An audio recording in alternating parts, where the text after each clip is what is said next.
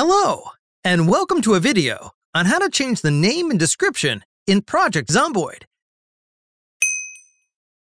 Changing your name and description of your server allows you to stand out to others and attract more players to your server. This change can be done in a matter of minutes. The first step is to go to Scalacube.com and log into your account. Click on Servers, and then click on Manage Server. Click on Manage again. Locate Settings on the left and enter it. Find server.ini and click on Change to edit it. Find the field Public Name Equals and Public Description Equals and change them according to how you wish. When the changes are made, click on Save and wait for the process to finish.